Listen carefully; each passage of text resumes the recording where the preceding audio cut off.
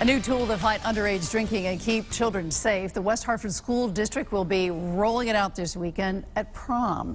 And it's not only the district that's using this. News 8's Bob Wilson is live to explain how this works. Bob?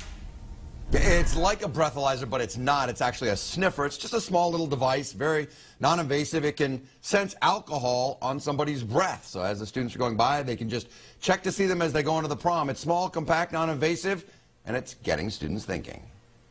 I don't think it's a terrible idea. Can't have anyone throwing up or making any bad choices, driving around.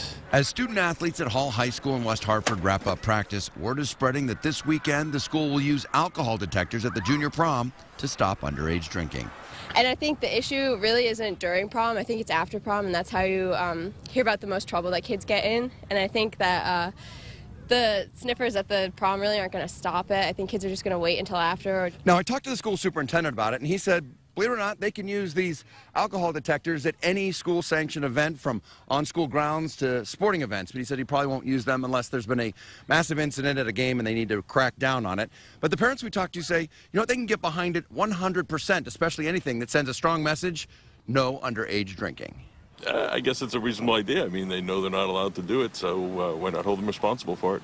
The superintendent says he believes the alcohol detectors will help with the peer pressure, giving students on the fence a reason to say no. I think the school is doing everything they can at the school-sponsored event, and I think that's smart, but I think the biggest incident is the after prom at people's houses and, where the school is not involved, and I think that's where parents need to talk to their kids, really. Yeah, I worry about it. I talk to my kids about it. I tell them not to do anything stupid. West Hartford is not the first to use the detectors, but it is a trend sweeping across the state from neighboring towns to the shoreline. Administrators doing everything they can to protect the students. We can't watch them all the time. Right. So at a certain point, you got to trust that they're going to be at least a little smart, but that's hard when you're in high school. And students caught drinking will face the consequences. As one parent said, instead of selfies, they can just use their mugshot if that happens. I'm Bob Wilson, reporting live in the Hartford newsroom, News 8.